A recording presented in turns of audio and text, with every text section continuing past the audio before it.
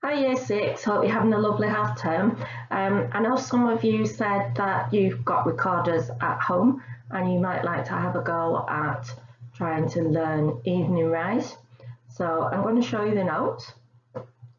Some you'll be really familiar with, which we briefly discussed. So you're really familiar with this one, so remember all the time, you've got your thumb on the back. And so B is thumb on the back, first finger. A, second finger, and remember it's always the left hand at the top of your recorder. If you can't remember which is your left, do your usual capital L. So we've got B, A, G, which we're familiar with. This is a B. A. Yeah, so B, A, G, thumbs are always on the back. We'd not, for this tune, we're not taking the thumb off. So that we're already really familiar with those. Another note is E. So you've got, so it's like a G and you're just doing two fingers with your right hand, yeah? So it's 1, 2, 3, don't use your little finger. Oh, can't find the hole. And that's your E, okay? You would normally keep your finger there. I'm just moving it out of the way so that you can see. So that's E. And all the F's in this piece are an F sharp. And an F sharp is this.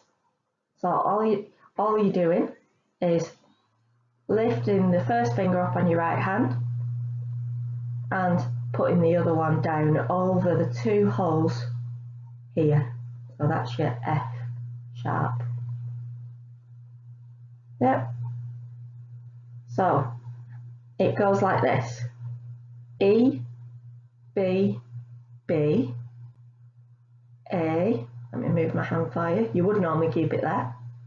B, E, G, G, then you've got your F sharp.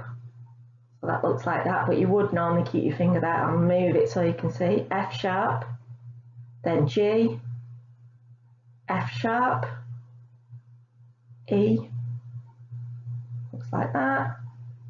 But you would normally keep your finger there. I'm just moving it out of the way. And then you've got B, B. Yeah, so we're now on to the second line. So it's virtually the same, it's just got a different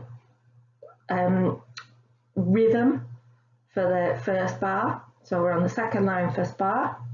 So it's E, B, B, B, A, B, E, E, F sharp. Okay, so that's your F sharp. G, G, F sharp, G, F sharp, E. And remember your E is a 4 count note. So when you're looking at the music, if a note isn't coloured in, it's a longer note. If it's got a stick, it's 2 beats. If it's not got a stick, it's 4 beats, or we call it a stem, but I'm not really bothered what you call it, as long as you know what it means. So I'll play it for you, and hopefully this might help you. So I'll play it. When I record it, it does seem to cancel out the lower notes, so just bear with me. Okay, so it goes.